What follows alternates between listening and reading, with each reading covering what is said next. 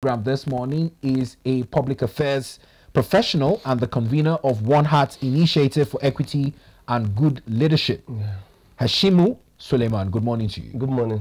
It's a pleasure. Good morning, Nigerians. Pleased to be here. Now let's talk about our beloved country, Nigeria.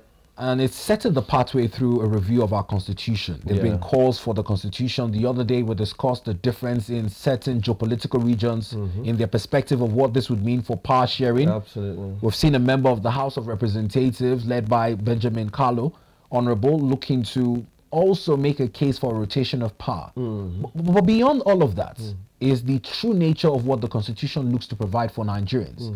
Whilst the constitution reads, "We the people of Nigeria," many people have said that the 1999 constitution is more of a post-military industrial document and not necessarily a constitution guided by the tenets of democracy. Do you agree? No, I don't necessarily agree. You see, the thing is, over time, and you would have to understand that whatever it is that's happening everywhere, and that is progressive related, it's a consequence of people's deliberate attempt at trying to be progressive in nature. So therefore, at the end of the day, look, we're a people who love to always find consolation as to the reason why we cannot take responsibility for the consequences of our actions. And so we love cliches like that. And trust me, when you hear all of those kind of cliches, no, why do you have to go back to old national anthem or maintain the new national anthem? Nobody can really sit down and critically give you his reasons as to why once 1, 2, 3 people have started saying it, and then it becomes a cliche, and then everybody starts to say, no, why go back to? But really, perhaps maybe when you listen to those who are speaking about it as to why they think it should be, you'll probably be able to sit down and also think, not like you cannot even have the contrary one, but it shouldn't be simply based on the fact that it's become a cliche, it's a bandwagon, and people feel like this. So the question you would ask is, the 1999 Constitution itself, how much of efforts have the people of the country put into at least implementing a whole lot of it? Do you understand what I mean? Like, if you're a leader in this country right now and you want to make reforms, or you have so much work to do, because the social engineering itself, you're going to need people to work in various levels in the civil service up to level 3, or the messengers and everybody. And the fact is that the necessary criticality that you need to even have the current laws implemented is not readily available. Talk more of now talking about, so who is the person who is actually agreeing or that has made as much research that could suggest that the 1999 Constitution is not workable? That's what I'm looking for, that I've not found. But what personally I have researched and seen is the fact that you do not have enough criticality to even comprehend the Constitution itself, like in terms of the people really reading it through to even know what's inside before understanding, okay, this area I understand it, I don't agree with it, or that. It's always more about bandwagon. It's almost always about some sort of entitlements and perceptions and insinuations. So we need to get maybe a little more critical so I can understand, okay, what are the workable areas or not. Now, one of the perceptions of Nigerians is, in compared to what is obtainable in other climes, the lack of a referendum in the 1999 Constitution, and in contributing to some of the laws that govern the sovereignty of Nigeria, it almost rests with the shoulders of the National Assembly. There's very little room for public input into this. So then now, what do you now say to a citizen who is talking like this, for example, and then chooses to collect 500 naira to vote somebody else to come and serve him in Senate, other than who he truly feels can come to the Senate and probably, you know, from the number that can be able to change the Constitution immediately in a minute and put in all of these things that you're talking about? Do you understand what I mean? So can you now see the place of that social engineering that I'm talking about? So at the end of the day, look, the Constitution will not change itself. I'm not sure that anybody who comes to give you 500 naira to buy your vote would come to the National Assembly to discuss about how they should do all of these things. Perhaps you want to cut back his whatever it is. So the thing at the end of the day, it still rests back to us being a little more critical about these issues. The 1999 Constitution that gives us the right to vote who we want, to do the appropriate things we need to do. We have not been able to utilize all of the privileges it has given to us, and then we now want to look for something that we will hang on to console ourselves as to why we don't want to take responsibility for the consequences of our actions. And that's the crux of the conversation around all of this. Do you understand what I mean? For me, this is how I look at it, and this is based on my stay as a young person that critically looks at and that pays attention to details. Do you understand? As against trying to really latch on the whole lot of bandwagon. I'm not somebody who wants to go with the crowd some of the time. Some others, why not? Yeah. Now, it's important that we have this level of social reorientation or social engineering, like you talk about it. But now let's pick up on the issue of election. Now, whilst a lot of Nigerians perceived respite and hope in the Electoral Act that came into being, the Constitution has also been faulted in its provisions to enable issues like diaspora voting and even the use of technology at its highest level in the deployment of beavers and transmission of results in real time on the IREF portal. Now, do we re-amend an already amended Constitution, or do we outrightly seek for a new Constitution that captures this aforementioned issues of electronic voting, diaspora voting, and the technicalities around the Electoral Act? Absolutely, yeah. In fact, the need for Electoral Act to be amended, has been ongoing. And the fact of the matter is, if you talk about the framework of the elections and how they are being held, whether anybody likes it or not, there has been improvement. Professor Tahir Jega came and did the card reader. Everybody even can readily remember the outcomes of the utilization of the card reader, right? Which orchestrated how opposition was able to beat an incumbent while the incumbent is still contesting. Do you understand what I mean? And that's a plus to democracy. And then we came fast forward. Now, there is one thing that's very, very important. I'm somebody that is a realist, and I know how to separate idealism from reality.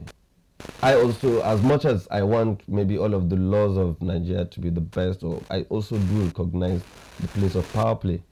In power play, you don't only find it in Nigeria, you find it all over the world. Wherever you go, if it's monarchy, they are practicing, or it's democracy, they're practicing. Do you understand? Recently, Trump was at the campaign ground and he almost got shot. It's public knowledge. It's not something that's power play. So those are the separate things. Do you understand what I mean? 2019, there was a proposal for the amendment to have been done then when Bukola Saraki was the Senate president. But perhaps the then president, for fear of knowing that he's going into the election and maybe the repercussions that will have on him, he chose not to sign it at that point. But he eventually did sign it before he left. But perhaps people will say the only lacuna that was left in that was the fact that, the transmission of the results from the polling unit to the IREF portal was not made official. And so that lacuna was still left perhaps to be explored. But by and large, when you look at the outcome of the 2023 elections, for example, you would say it was fairly, because look, everybody will blame the fact that it was the opposition that was divided that let APC win the elections. Everybody would, it's become a normal language everywhere on the street of our, do you understand what I mean? So apparently you would say that maybe not 100%, I'm not sure there's anywhere that is perfection, but I think the votes counted. The opposition, do you know that a combination of the opposition House of Reps member, a combination of all the opposition is more than the APC House of Reps members? Yes, of course. Do you understand what I mean? If the votes are not counting, how could the ruling party have allowed the combination of the opposition to be more than their own members, for example? Do you understand what I mean? So there are improvements. Right now, I know there are conversations around how to amend the act, but you see, you also have to remember the place of media and civil society. How much is the civil society and the media, for example, even taking this conversation around electoral reforms as a front burner conversation. Do you understand what I mean? How much pressure are we seeing that there is on the National Assembly to initiate conversations around it? It's going to be a thorny one. I'm not somebody who will sit and feel that probably a lot of these players are seeking for a re-election. It is not likely that you will see a major shift. There could be improvements here and there and on what have you. Yeah, but I still don't see, personally, as a student of politics and public affairs and how its engineering works, I'm not sure that the transmission of result may necessarily become official by 2027 elections. I see that perhaps after 2027 elections, that might come into being. Do you understand what I mean? And then it continues to improve like that. Do you understand? But basically, I think this is my thoughts around some of these issues around electoral. I think it's not as an Armageddon as people like to look at it. I think a whole lot of opposition people win elections in Nigeria, governors, be at whatever level we see it. And so I think that we should try as much as possible to be a little more, and when we're critical, we'll be able to not put in too much emotions to think when in some sort of an Armageddon situation. But again, what must be crowned on top of it all is we must always remember that there will be consequences for whatever actions we take as citizens, no matter how little.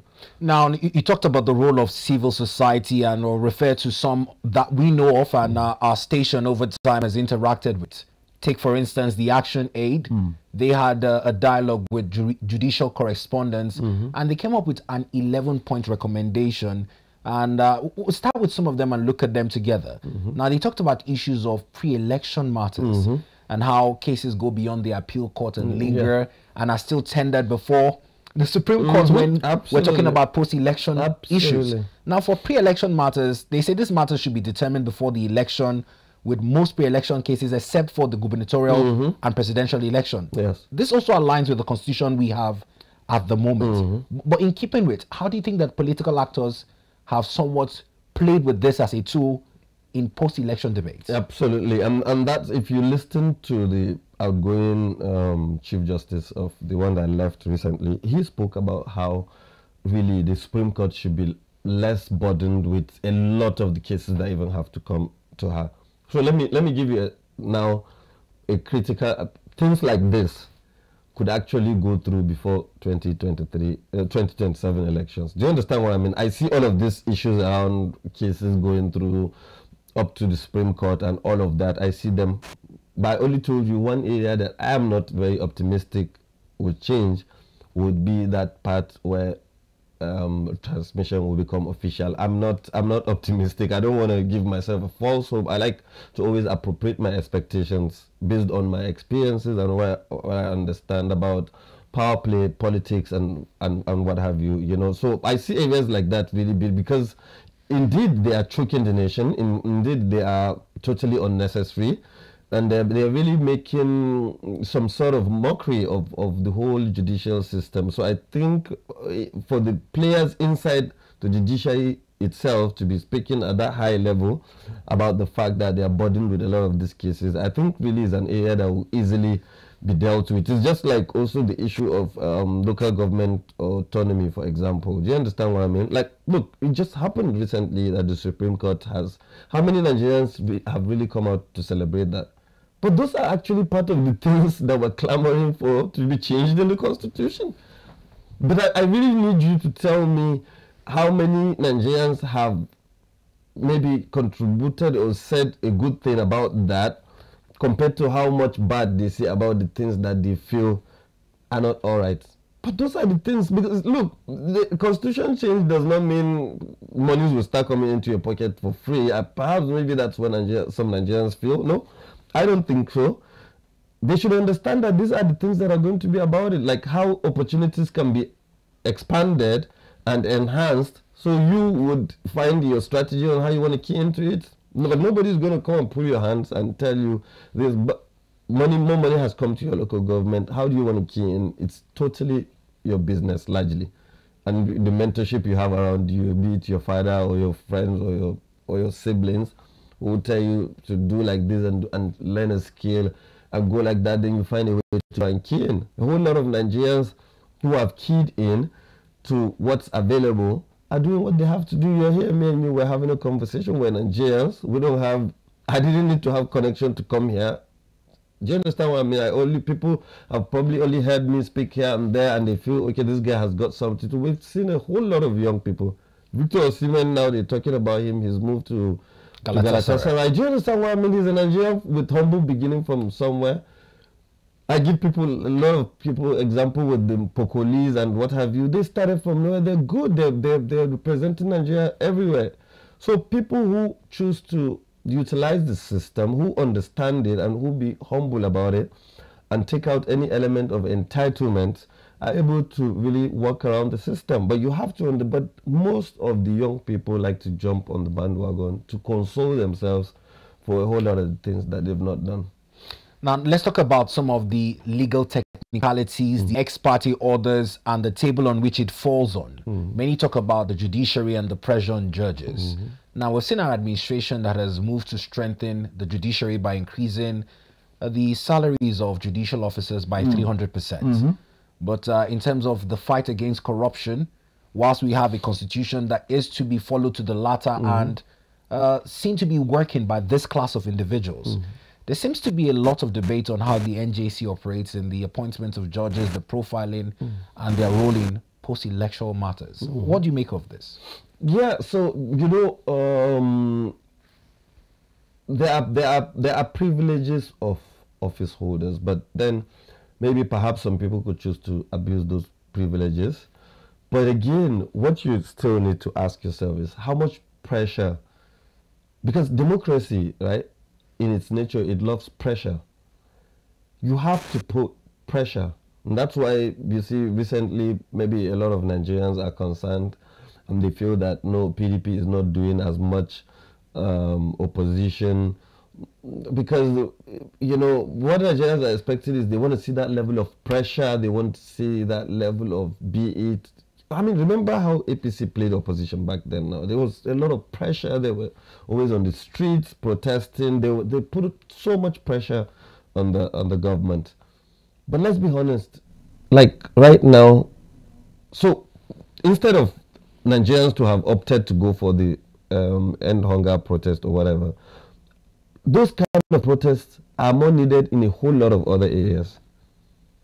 How many times have Nigerians gone to the NJC office, the headquarters? Do you understand what I'm trying to say? To carry a placard and say, no, we don't agree with this or that. Put the pressure, put the necessary pressure so there can be some reaction. Do you think that this lack of knowledge, similarly like you put it, is from the technicalities that has to do with understanding the law in itself? Absolutely. Yes, that's what I'm saying. So you have to understand the law before you even query it.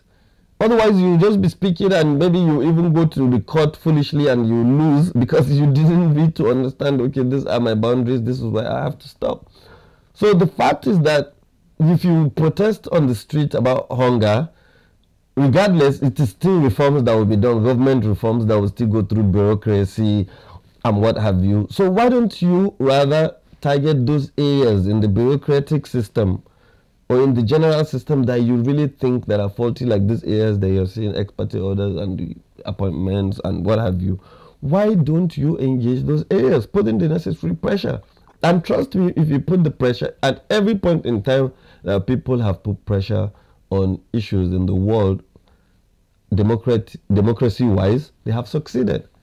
Even in Nigeria here, I think the president have reversed more than how many things that I know after coming to power from May 29 last year. He has reversed several things that Nigerians put pressure on. I cannot bring them all by head, but I know he has reversed at least, even appointments he has reversed, withdrawn. Ministers, there was one lady that was nominated for minister, I think after a lot of backlash and what have you, he withdrew it. There were a whole lot of other things that when the appropriate pressure, do you understand, is put. But so I think it's really about citizen engagement. And I think it's about how platforms like this and more can always be used to be able to educate the citizen so that he will also appropriate his expectations. The citizens will have to understand that there's not going to be any free lunch, regardless of how much you want things to happen. Magic cannot be done. It still has to be about the processes taking place before to create the enabling environment for you to key in. So if you have any phantom expectation that there's just going to be some magic, I think really we need to change all of that. Now let's look at another recommendation by some of these civil society groups. They're also recommending an unbundling of the office of the Chief Justice of Nigeria to decrease the concentration of power. They're, in that opinion, suggesting that we have deputies at all heads of courts to also reduce the time it takes to prosecute issues tendered before the court. What do you make of this recommendation? Yeah, it's a beautiful recommendation, trust me, because they say absolute power corrupts absolutely. So perhaps if you concentrate power in a place without checks and balances, then there's tendency for it to be abused. I mean, regardless of who it is that is with it. But you know, now again, now comes back to National Assembly. And that's why, look, there has to be absolute voter education. So, for example, you cannot blame the president for your inability to vote the appropriate lawmaker. I don't know whether you understand what I mean here, because, look, you cannot take... You have to put in something before something else will come out. Do you understand what I mean? And so, and what will even shock you is that during elections in Nigeria, the conversations are always robust. Interviews are held, TV stations do, people discuss on Facebook, Twitter, everywhere.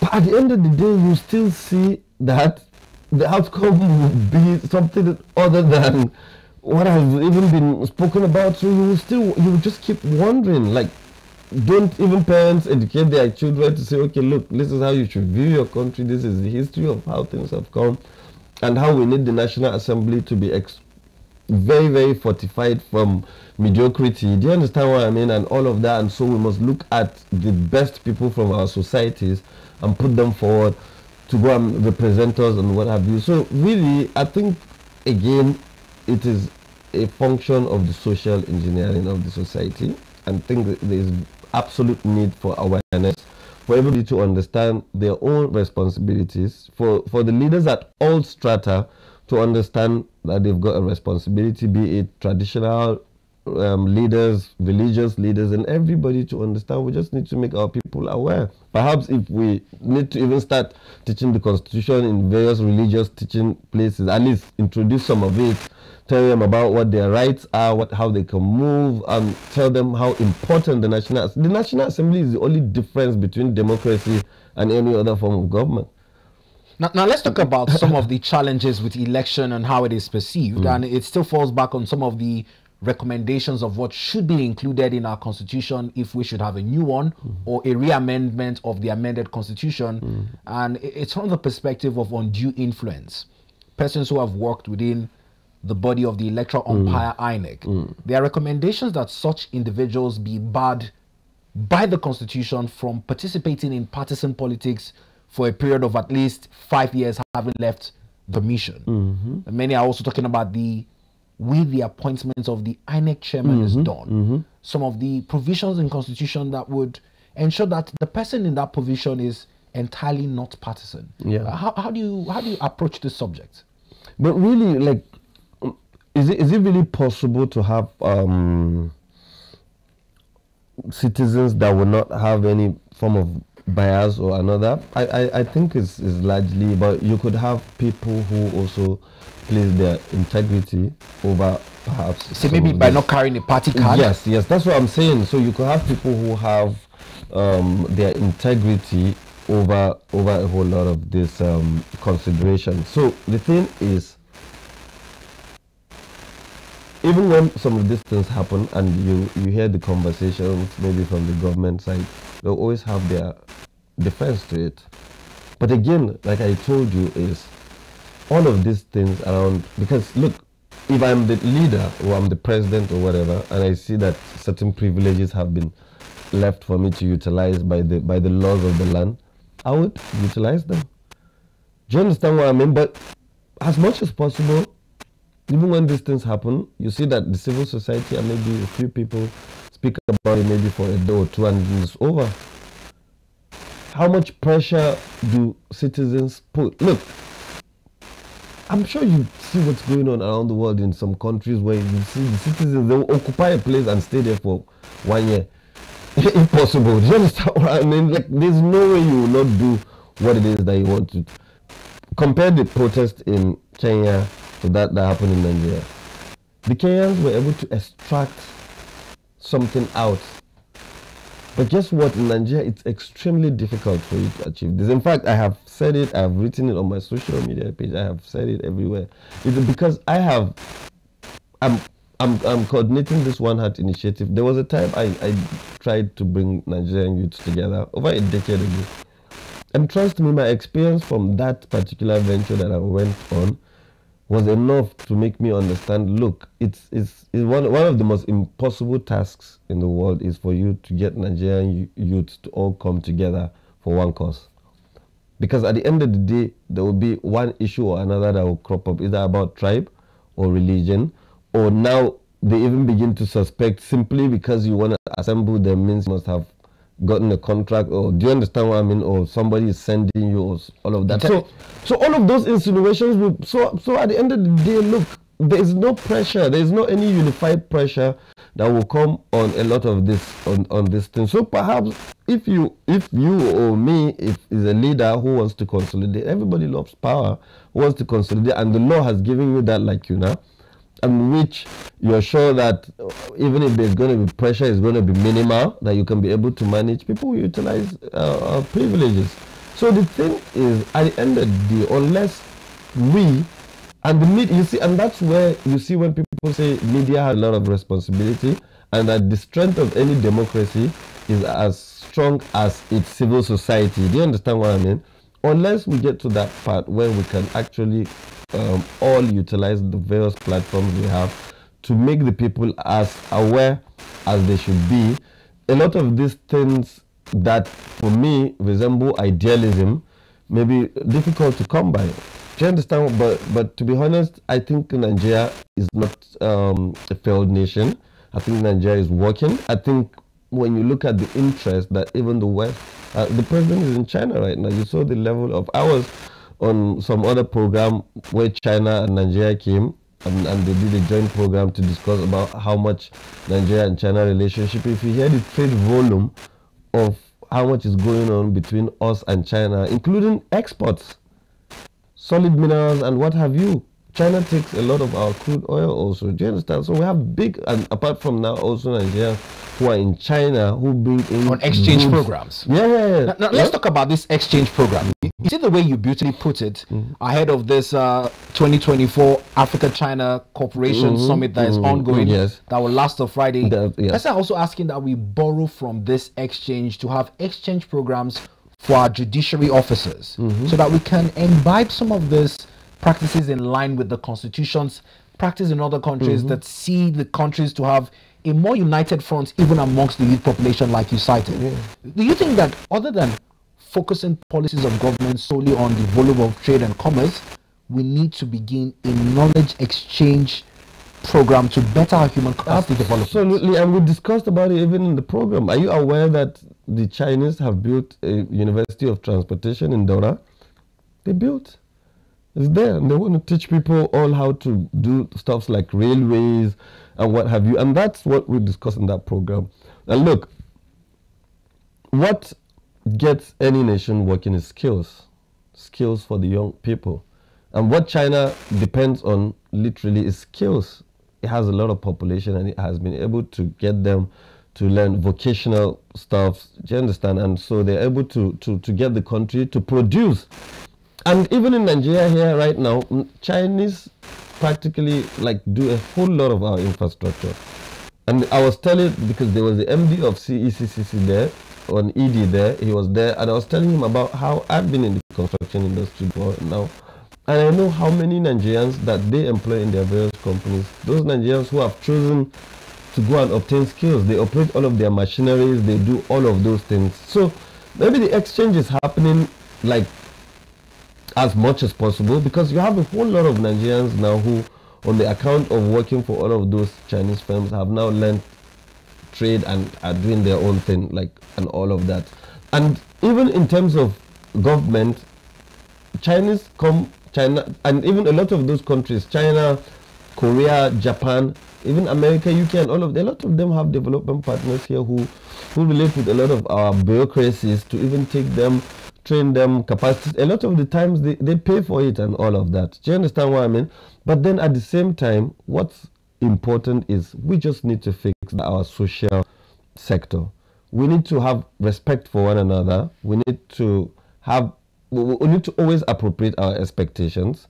We need to drop that insistence that I want to be like him, because you don't have any idea how much he's putting to be where he is. Just why don't you just appreciate your own, do as much as you want to do, and all of that. If there are areas that you feel that the government is not doing well, identify that area, have as much research on it, put the necessary pressure.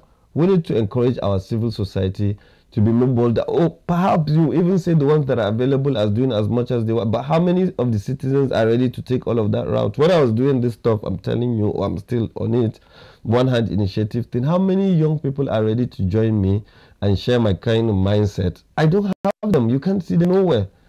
A big question now. They want now. to discuss something different. Now, this is a big question, especially with regards to the perception of citizens, as we also invite our viewers at home to be a part of the conversation. We're in conversation this morning with Hashim Suleiman, who is a public affairs professional. Now, it's from the angle of a pathway to setting Nigeria on the road to prosperity through the preparations of a constitution that engenders what we call we the people of Nigeria. Now, the 1999 constitution as amended has been often at times characterized as a post-military industrial complex document. But Mr. Hashim this morning disagrees. He says that it is premised on the need for an ethical reorientation and social engineering to educate Nigerians about the provisions in terms of the legal technicalities as enshrined in our constitution. Only then can we have citizens who are empowered to demand accountability on the part of judicial officers in keeping with the provisions of the constitutions. He has also taken it a step further by inviting Nigerians out there who he feels should be like-minded to unite on all fronts to achieve the prosperity we engender in our nation.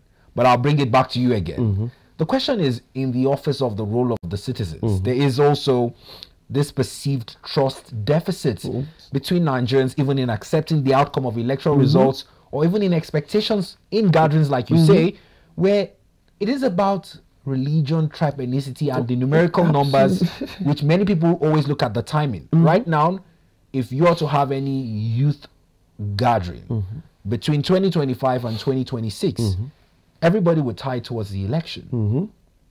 And the challenge has been also premised on the lack of a national population and census. So what people do nowadays is that they hope to have websites on which they have documented registrations of Nigerians where they can say, I am the youth leader of this demographics. How do we disassociate this numerical advantage in line with timelines or into the next election cycle? Yeah, so the thing is, the whole thing is around patronages. I would want to, and I mean, you even tie it also to even religious leaders. That's why you see religious leaders crave for congregation. The size of the congregation matters, because the bigger your congregation, more likelihood that your negotiation when it comes to politics and what you should bring to the table will be bigger. It's the same thing with the young people. That's what they want to do. Just open a website. A lot of the times, even for deceit purposes, just to have people register on it and then use the data to go and claim that this is who I have to bring on the table and all of that to negotiate. So you see, the thing again with all of these things would still have to fall back to the fact that how if I want to register on anybody's website, how have I been able to vet him first, to vet the individual who is claiming to head it, for me to understand his integrity quotient and measure it before I'm able to hook up to whatever it is that he's bringing on board. Now, all of these things, a lot of the times you would even see maybe there will be a recharge card giveaway and everybody latches on it and he puts in his detail. That's all of it. So all of this crave for patronages and crave for peanuts would have to be disabused and so we can promote more of skill pursuit. People should pursue skills as against going for all of that, because once you pursue skills, you're going to have more knowledge, you're going to have your self-esteem is going to be more boosted, and so you will have tendency for somebody to even come and give you 1,000 recharge card and you tell him, no, I don't want it, and you can keep it unless of course you trust. And now if you look at the young demography, there's one challenge that they have. It's even difficult for them to believe that one of them can be their leaders. They would rather have all of these other bigger people be their leaders than allow one of them be their leaders. If you're looking for the proper definition of pull him down syndrome, come through the young Nigerians demography. They would even prefer to pull one of theirs down as against say, okay, no, we see this guy, he appears like he can mentor us, let us let him take charge and what have you. So the whole thing is about lazy patronages. Young Nigerians love they want to come and just put up documents, they call it packaging, and just get to the big guys and get as much cash as they want to get, so they can also impress the other young people, you know, and intimidate them and all of that. So the conversations have to be set right. We're a country that is in search of conversations. We're in a country that is in search of critical conversations like this that we're having today. I mean, probably somebody would have expected I'm going to come sit here and start to talk about how everything is not right, or try to gaslight anybody. You know, I will need to bring out these facts as they are. There is no country that has developed without hinging on knowledge and criticality. As much as even people have not gone to school, but you will go to other climes, you relate to them, you will know certainly that this are enlightened people, they understand what it is. So let's put out the conversation. I really think there's a lot of sensationalism always beating about the issues that are not. It's always trying to gaslight the government and make it look like it is all government and not any other person else. I don't want anybody to take responsibility for me not training my kids right. Nobody should take responsibility for that. I must take full responsibility for it. And if I do that, that means I've contributed sane citizens to the nation, and that way you have a saner environment. Because of course the smallest unit of the society is the family. It's the family, absolutely. Now in the next quarter of an hour, because that's as much time we have left to discuss the closing part of this conversation, many talk about the fact that the morality police we have, which should start at the smallest units, it's not that we have a lack of laws. No matter how bad the 1999 constitution as amended as we have it is also part of the failure on the citizens in terms of instilling morality at that basic level. Absolutely. You can say that again. That's what it is. You understand? Instilling morality at that basic level. So a lot of parents don't even parent no more around here. You can see all the social reports they're saying either about now. I read somewhere on one newspaper yesterday about how high paternity fraud is. I mean, there's also the high rate of baby mamas. So please, just be honest with me. How do you expect sanity from this kind of environment? Where is it going to come from? When you have people who have grown up, seen no love around them, no item of, and that's why there's a lot of negativity. That's why when you read the news, you read everywhere, it's all nobody wants to give any room. For me, I mean, for somebody like me, I can never allow for anybody to come and insist to me that it's all negative around here, because I have been a product of, you know, benefiting from my pursuit of skills in this country, this same country. Yeah, it was not easy. I had to travel by bus through nights and all of that. I would not deny that, but it was beautiful. I mean, I loved it. Made me who I am today. Do you understand what I mean? There are a whole lot of people who even see me and be like, you don't look like you're from this part of the country. Do you understand what? Because there is a perception that has been developed about that part to mean like critical people cannot come from. And in this same nation that we're talking, that a whole lot of others are nagging on a daily. You just keep wondering what's going on, the level of entitlement. Just a young boy buying small data feels that the president should live like him. Maybe the president should be trekking on the street like him before. Don't you understand there are privileges to offices? Hello?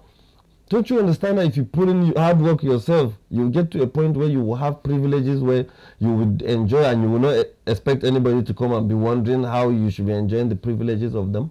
So these are the conversations that we need to put out there. Parents, people need to get more responsible.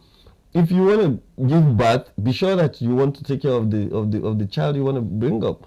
So you just don't end up, all of us were just helping to pollute the space with too much insanity. I really think this is unfair on the society in general, you know, and then afterwards we now want to gaslight somebody else for the responsibility that we ought to have taken care of ab initio. So these are the issues that are out there. We need to enrich the conversations. Democracy is about the people, for the people, and by the people. And when the people choose to be docile, trust me, there cannot be a vacuum. Some other people will certainly take advantage of that, and you cannot blame them for taking advantage. I mean, if you were the one who sees the advantage, you probably take it also. So we have to understand our responsibility. We must enhance the conversation. I try to, through everything I have got, my social media, even if you will see that those kind of topics are unpopular, nobody will click on them, nobody will look at them. They would rather insult somebody before you will see the barrages of volume of people who want to come on it. But still, I've kept at it steady. I feel a whole lot of people. I can boast of people that I know I have mentored, and I've seen today that their lives are better off. I'm happy to see it all the time. The numbers are not much, but I'm sure that with all of this kind of efforts by you people and others who are putting out their platforms to enrich the conversations, I expect that with time things are really going to fall in shape. Now, in closing, in our expectations in setting a projective path through a constitution review for our beloved country, Nigeria, Yes. many are hoping that this new constitution would engender unity and togetherness, especially when it comes to power sharing. Yeah. There's conversation for creation of more geopolitical zones. Yes, there's that. There's now the talk about changing the tenure of the presidency to 6 years, to single 6 years. tenure. In analyzing all of this, let's get your thoughts in closing of what you expect this new review or a new constitution to entail in all of this power sharing dynamics. Okay, so what I feel now is that you know, the patriots, some Nigerian patriots met the president the last time, and they had initiated the conversation, and he didn't say no. He okayed their proposition. I've heard a whole lot of them speak on TV. Mike Ozokome, Professor Mike Ozokome, and a host of them, they've spoken about it, about how they are proposing for there to be an executive bill from the president to the National Assembly so that they can create a line for it to be that there can be an assembly of Nigerians who can come and put up a new constitution which the National Assembly should adopt.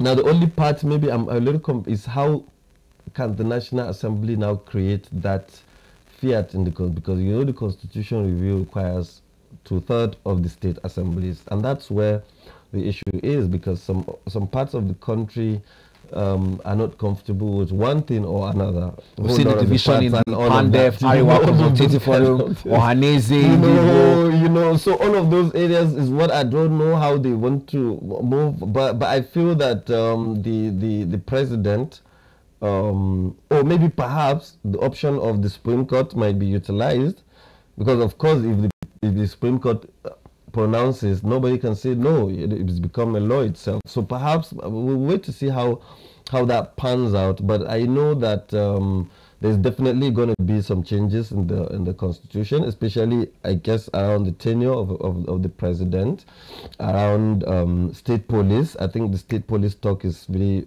gaining a lot of momentum. And a host of other areas, and around the electoral reforms, judicial. I know there's going to be all of that. And look, to be honest, I really think that all is not entirely 100%, but I really think that we're really moving to that point where we'll have to insist on everybody that, look, first drop the mindset of entitlement and understand that some work has to be put in. I mean, let me give you just this example. people keep talking about negatively about this Owando NNPC stuff going on. But I have a different understanding of it. I said, look, while growing up in my life, I have known Owando for as much as I have known Owando. And I cannot sit and say that whoever put up Owando those years ago has done a mistake simply because he has grown capacity enough. Do you understand what I mean? For NNPC to patronize him? Like, how can I sit and have that kind of thought? This is a Nigerian like me who has chosen to invest all of his time and everything. There is no Nigerian that will pretend to not have known Owando all his life, for crying out loud, or rather for as much as it's been. So why would I now want to come and insist that if you have developed capacity enough, so many others started and probably fell, do you understand, along the line? People like all those ones held on. Dangote, all of them, how can I have any reservation about Dangote putting up a refinery and now he's producing one of the best PMS all around the world, and it's going to start to patronize, would lessen pressure on dollar, and it's going to be better for our economy. So can't we really see that there is light at the end of the tunnel, or that Nigerians who have put in appropriate efforts are being patronized by the system? So that's an example for you to rather rant and be envious of Owando or Dangote. Why don't you start to put in the effort that all those people have put in those years, so you probably become the next Owando of tomorrow, or Dangote of tomorrow, or the Boas, or the rest of them.